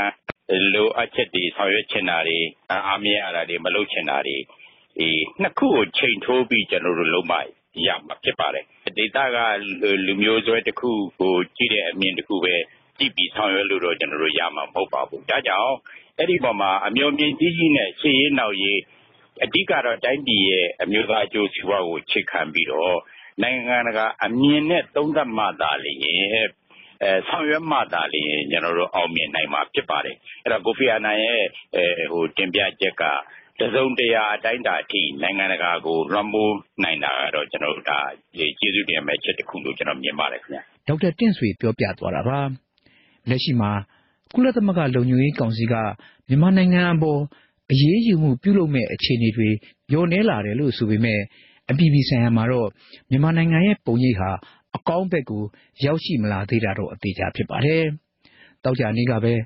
ဘင်္ဂလားဒေ့ရှ်နိုင်ငံလန်ဒရာဝန်ကြီးအော်ဘိုင်ဒူကွာတာကရခိုင်ပြည်နယ်ကပြဿနာအတွက်ကုလသမဂ္ဂကဝင်ရောက်ဆောင်ရွက်ဖို့လိုတယ်လို့ပြောဆိုလိုက်တယ်လို့ပဲ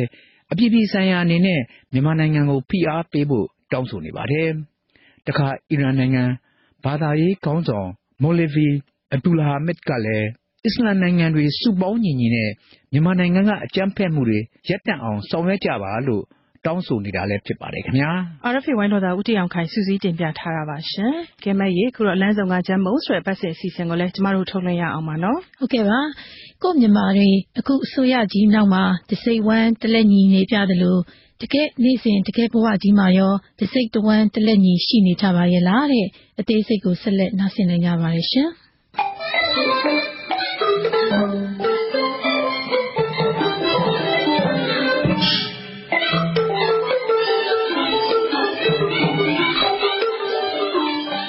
ရရှိနေပြီ။အော်နိုင်ငံတော်ကြီးမလဲ။ဟိုနားထောက်ခံပွဲဒီနားထောက်ခံပွဲတွေနဲ့ချင်းချင်းကိုတဲလို့ပါလား။မြို့ကြီးပြကြီးတွေမှာရောမြို့ငယ်ရွာငယ်တွေမှာရောအဲ့ဓာကြီးတွေကြည့်ပြီးဂျမ်းမုံတို့တော့စိတ်ကနှခွတိလား။တခုကဟိုးဘေးလောင်းတော်များဘိုးလောင်းတော်များခက်ကိုလွမ်းမိတာ။ရှိဘေးလောင်းတော်ဘိုးလောင်းတော်များမဟုတ်တရုတ်တခုခုလုတ်ပလားဆိုထောက်ခံပွဲတွေကတလကြမ်းမှလားအကြီးကဲဆိုရာကြီးတယောက်ကတခုခုပြောသွားပလားဆိုကြားလိုက်တဲ့လူရောမကြားလိုက်တဲ့လူရောဘာမှမသိညာမှမသိထောက်ခံလိုက်ကြတာတအိမ်တယောက်စီရင်ကောက်ပြီးကိုဇွတ်ထောက်ခံခိုင်းတဲ့ကိစ္စကိုအိမ်ကဟာရီပြည်ပမှာဘယ်နှယောက်သွားအလုပ်လုပ်နေပြည်ပအားကိုပစိန်ရို့ဆိုလဲထောက်ခံပြရတာမျိုးပေါ့တော့တဲကောင်းစိတ်ညစ်စရာကောင်းတာနောက်တစ်ခုကအခုထောက်ခံပွဲတွေကိုကြည့်ပြီးပီတိတွေတဖွာဖွာဖြစ်တာဟဲ့ထောက်ခံပွဲချင်းအတူတူဒါကြမှာဘာဖြစ်လို့ပီတိတွေပွားနေရတာတော့မေးကြမှာပေါ့မေးတိုက်ပါတယ်မေးပေါ့အရင်ထောက်ခံပွဲတွေနဲ့မတူလို့ပေါ့နော်အခုပွဲကိုလာတဲ့လူတွေကြည့်မျက်စိပြက်မျက်နှာပြက်မှုန်တိုးတိုးနဲ့တယောက်စုတယောက်မှမတွေ့ရပြုံးလို့ပျော်လို့မြူးလို့ရှင်လို့အစိုးရကြီးနောက်မှာတစိမ့်ဝမ်းတလက်ညီရှိနေတာများပြောစရာကောင်းမှကောင်းပြောစရာကောင်းရင်ကနေပြီးတွေးစရာကောင်းတာတွေလည်းအပြည့်ပေါ့တွေးစရာတွေကဘာလဲဆိုတော့ကြီးကျယ်တွေဟုတ်ပါဘူးကြီးကျယ်လည်းတွေးမှမတွေးတတ်တာနော်ဒီတော့တစိမ့်ဝမ်းတလက်ညီဆိုတာကြီးကိုပဲလမ်းစုံပါအနုလုံပြည်လုံအပြင်းပြင်းအလှန်လှန်ပွားပစ်ကြတာပေါ့ကို့မြန်မာတွေအခုအစိုးရကြီးနောက်မှာတစိမ့်ဝမ်းတလက်ညီနေပြတယ်လို့တကယ်နေ့စဉ်တကယ်ဘဝကြီးမှာရောတစိမ့်ဝမ်းတလက်ညီရှိနေကြပါရဲ့လားအဲ့ဒီအကြောင်းလေးရောက်ရောပြောရခက်လိုက်တာနော်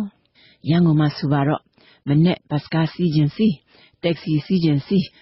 ရှုပ်ပါတယ်ကြောင်းသွားယုံသွားတဲ့အချိန်ကစပြီးလောဘတွေဒေါသတွေနဲ့နှပန်းလုံးလိုက်ရတာယုံဆင်းလို့အိမ်ပြန်ရောက်တဲ့အထိအဲဂလူနဲ့မောဟိုက်နေတဲ့သူတွေကအများစုနေမှာပါတော့ကိုဥစ္စာနဲ့ကိုအမောဆိုးနေကြတဲ့လူတွေမှာစေတနာတို့မေတ္တာတို့တရားတရားတို့ခေါင်းပါလာကြတာဓမ္မတာကြီးပေါ့ဟုတ်ဘူးလားစေတနာမေတ္တာတရားခေါင်းပါကြမှာတော့ဘယ်ကလာတစိမ့်ဝမ်းတလက်ညီနိုင်ကြမလို့ထိကနေဆိုထောင်းကနေတက်ကနေဆိုဒိုင်းကနေတွေဖြစ်ကုန်ကြတာပေါ့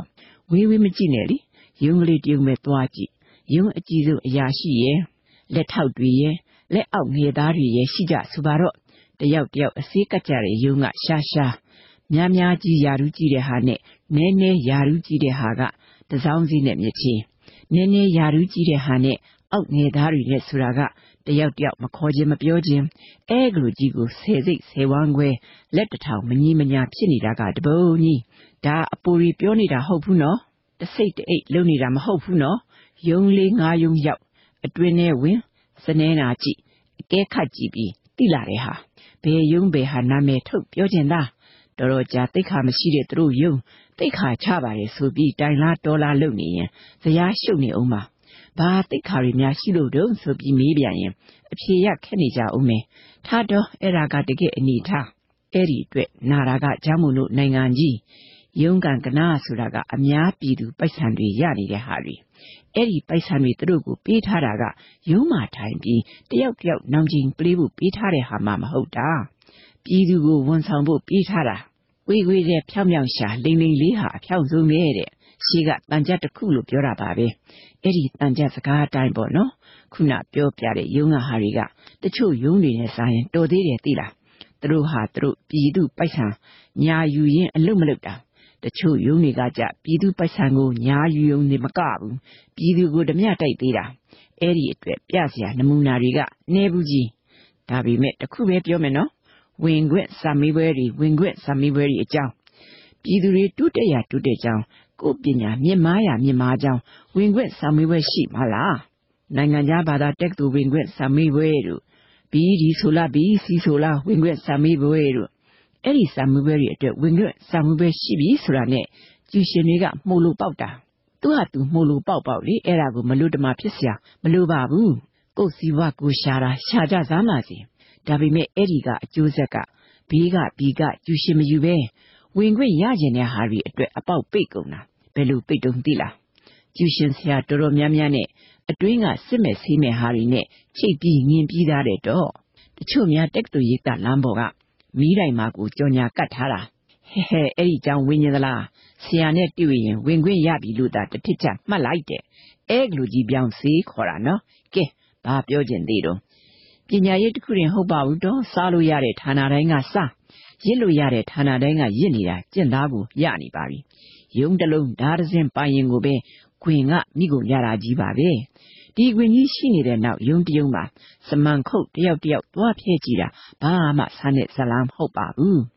ကလောက်မဆန်းတဲ့ဇလံကြီးများဘာကြောင့်ပြောနေရတာတုံးဆိုတော့ကိုယ်ဝန်ထမ်းတွေကိုယ်အလုပ်ကိုတာဝန်တိလုပ်ရင်တစိမ့်ဝမ်းတလက်ညီနေစေခြင်းလို့ပေါ့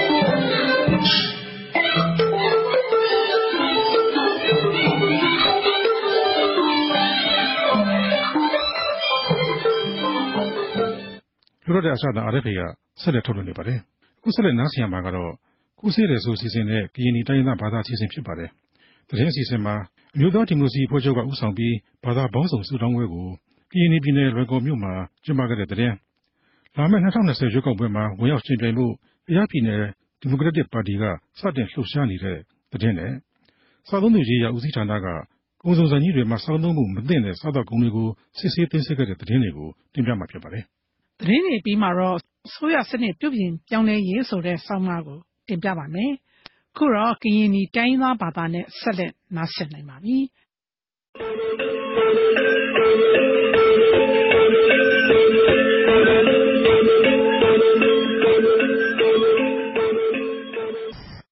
တရားပြပြင်းဖက်စီရတဲ့ကလပ်တာတဲ့ကြောက်တဲ့ကံပြီးလေပလနီတိတ်ပကရလင်ဝတလာပြ FA ကိုရင်ဟောဘယ်တဲ့ဆိုပေတဲ့ကရတဲ့ဟင်းမှာဘခုဖရနမ်ဘူးစီပါ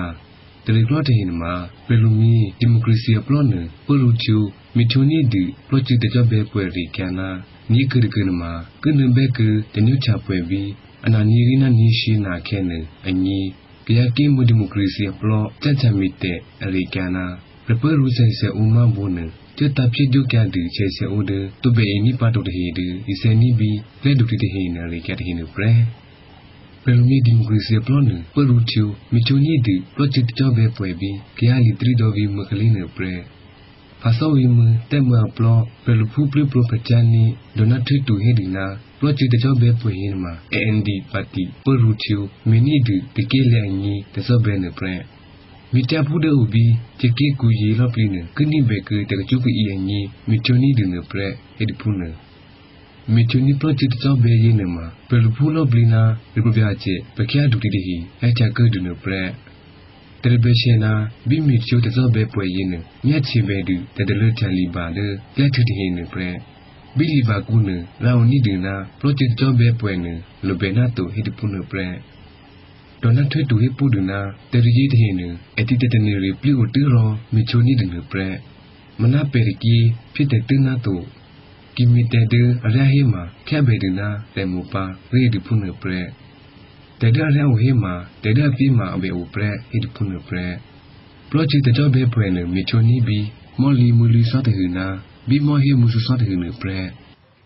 Kayali Keku Preluba Deshit Madu, Yet a Blood Democracy Party na, Kayam Yet a Blomu Democracy Party, Party and Yemunia, Plots Nilu, Tia, Soplotiani do, Party Ascetica. Roshi 9 years, the new Tapwepa, Essi ring your details in Nika in Yenio, Upe Korean your detail Nika, Pite the Mupatinio, Hitati Bella Hitu, Hitu, Keku Prelupati, Niemuye, Plot Nilu, Tiobanio, Le Plot Nipona La Keku Prelupatinio, Teteri Unidu, Prusovim Sakale Pretiani, Sasere, Hinidu. Deplot Nilu Akunya, Samuel Kalina, Pretianicity, Ibenilu, Tio, who esi Lenio Benny Kalina, Pelenio Benny Kalicity, ye, Peteritoria Uninicorina Bre, Sasere, Hibliani Potu, Ginio Ditas ni, beat the new tapway, a Kalinio, Hima, Kunya, Kayali City, Lika Belonia, Auto, Rot, Twitty, New Chani Bre, Da Pretiani at the Tatuite, Ulabanya Hibabre, Him will Pretiani, Sasere, Himidu. Aprenionica, B party Akunyati, Ragloploni, Matianganio, Kiali Keku, Democratic Party na, Party Pusiti, Dranio, Betialutia Piani, Delcomshi Aunyapa, Ro, Shinui Balepa, Redialutia Piani, Delcomshi Au, Darasi Tihinio. Kunya edge toploni ho, party pusiti ho, ro party pu opanu aprenyaze hima, venuti jenny bre, bikim kunya bre, ki party pu opanu preteri hima, nudi jenny do, dirty ke ingima, ani bre, punya ro, kayali ke Democratic Party, she ana nyirina nyishe the new tapwepa, ki nudi jetsuni ke siapa hima, be unini, party pu apreteri pa hitu. Prepare sense umabune, tetapi tu kia sense order, to be ini paru tehide is any be, glad to the hin be, autovale, the share can pray. Prepare sense order yaku, the mu ye dina, pray pretty and ye, the best go to ne, more than ye, but you tatu jimadu, the race any sense order, to be only part of the hin pray. At a kilo betu jimadu glad to do, is every hatani de, not so good hin or chill. Say either, to be any part of the hin, video garden prayer. Which I do, pray Bella Lingo committee at a bit tachu, says the order, to be any part of wrong, video need a hin, if you can either not mean a prayer. Kunya sir cannon, upaprete, tatu chimia, that the related raw, and no panel, Kimiachi behema, pitcha the tupa, hit puna prayer. But the related to the dobby no, Rochuma, Gupavati Puna, the dash of the repupa. Kuya because play happily to people, program of they sure we get hip up. The Rebbe Bill Percy, Ini kelap telefon mabikar ni na, ribu biaje, black law tidak liari karo. Terlihat berbani, membuat kerja supesipa. ရိမေတကလချာနီတမီရှိတခေဟိနမညတ်ချီရှိတပေနီနာတပြတဲ့ဆဲထွတ်တူဘေဇိုနီနာဘေဖြစ်မီကခိကိရှာနီနပရေညာကေယမအိုယာနီပရေဒေါအပရေပတရီနီဇီပူပြချေရှိတိအလဲယညမငီလာဟောရောတတကလချာတမီရှိတခေရေတူချာထုချာအညညောတမီတကောနာတကောတုကောလုထုစမီလူဇီပူပြချေဒေါအရိတထုညောတတကလချာစီယတိညောတုကောမြပူဘေကေရောဖြစ်မီနီဆဲဇေလီနီအရိပလတ်ကောညမမပရေဇီပူပြချေအကလကလိုဥပစီညပရေဇီပူပြချေဒေါအရိတထုညမအဘေကနာမဘုတုရှိတိပဇုဖြစ်မီနီတမီဘေကေပလတ်ဇီပူပြချေဇူညနာခါလေဇီပူပြချေညမအဘေကနာဇိုတဖြစ်တမီရှိတိယမီနီပရေบีเก็บลอจูสิปรูปยาเจซูညော့တဲ့ညက်ထီဦးနီးတူဖုန်ရတော့စိပรูปยาเจထျာဆက်ထုခဲရေခုညဇိုအကလကလိုစီတခီညောဖူအရှိဆော့ပလထျာနီဒီအရှိစိပรูปยาเจပလော့เก็บลอจูစိပรูปยาเจซูညော့တုကောဘီဦးနီနာဖရေဒေါ်အတေတတူတေဦးလပါတဖရေတူမာဆော့ပလထျာနီဖက်ဒရယ်စိပรูปยาเจနာအဖရေပဇူနီမဘူစီတခီတဖြစ်တဲ့မင်းညောဖြစ်မီတာတူတာပဲလပပါထွတ်တူဇိုတမီအကလကလိုစီတီအရဟလပါနဆူနီတူအဘေကနာမဘူတမီစီတီအလိုတူတူတဒဘေအိုအနီအပရခါတေကြခုစီတီဟိမာဘေဒီနီလက်ခုလက်ကေညနာလေအလေအိုအခုအကေညအလိုကြအပါဒီချာတိုပိုလက်ခုလက်ကေဟိနီတေရီညမမဘရမီတပစီနီတမီစီတီညဘရစေပရိုပြတဲ့ထက်ဆစစ်တီတမီချလပိုတမီစီတီနောတာကလောနီပိုအပရခါတေကြခုအဆက်စိတ္တိအခုညအဘေကနာမဘူစိတ္တိတုကောထိစေတာတိနိထောစေပရုပြစေဒါအရိတထုနောတာကလောဥပစီနိအဖရခတ်တေတခုစိတ္တိညမဘူအပလောအမှုစိတ္တိတုကောဘေကေရောဘေတာယုနိခေညပရေတင်မြတ်တီဥနိညမဘူတိဟိညအဖရခတ်တေတခုစိတ္တိဘေအိုရိုအနိညာကျော်ရောမဘူတိဟိမအဖရခတ်တေတခုဥလဘတိုရောဖြစ်မီလဘနိပါတမီတုညညတ်တီဦးနီဒူခုညာအဖက်ပစတရီနီဇီပူပြကျရှိတီတုကောဇလီတာထိကျင်နာတာတီနီချောတုကောမီတကလထျာနိခေတူမာဖူဇီပူပြကျရှိတီတတဇီဦးနီညမေထုချာဖက်တီလနိပါအဘေကနာဖက်ခါခုတူမဘူရှိတီနာအဖက်ပဇူနီမဘူရှိတီဖြစ်တကြခုရောဓာတုတာဦးနီပေချောတေရီဒါအဒူစိတခိယေဖူကော်မတီတေချာတူဦးနီညောတိုကောဖြစ်မီပလျာနီတူမာရေဖြစ်စာနိတဖြစ်တမီစိတခိအတာတူတပေရပါတေရီတကတကုတခိမာထောအရိညောအပေကနာဖရပဆုနိမဘူစိတခိဒီနိအခွာတူဖြစ်မီနိညောပေတဒရောခုညယေတေရီတကတကုတခိမာထောအရိညောအပေကနာဖရပဆုနိမဘူစိတခိဒီနိအခွာတူဖြစ်မီနိပေတဒရောခုညယေပေတလျထပြနိတောဖရခခုတူနာကောမတီရှိတိအိုပုညရောတဲလိုဘေဥတုဇိုတမီရှိတိအရှိအခဲဥညိကညောပေဖုန်ရောတဖြစ်မီပလျာနိတမီရှိတိယေတောကောဘေကိတာတိမိခေတူဖရခခုတူမဘူနာအဖရပဇုနိမဘူရှိတိတေတခုနိနောပြေတတခုနိ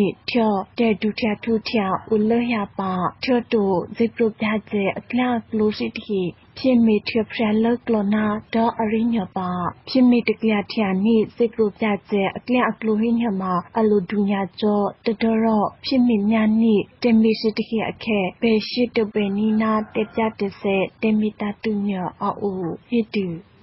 ပဒတကဘဒတကဘီဟောဟိပိတရနာပန်ဖေဒစီပပွန်ဒစီကပဒတကယီတမဝစီ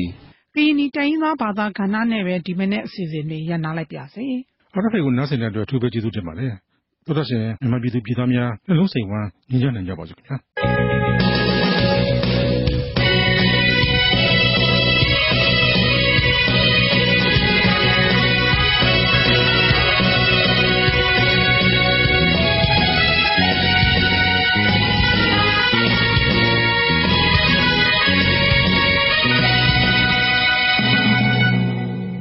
You have been listening to Radio Free Asia.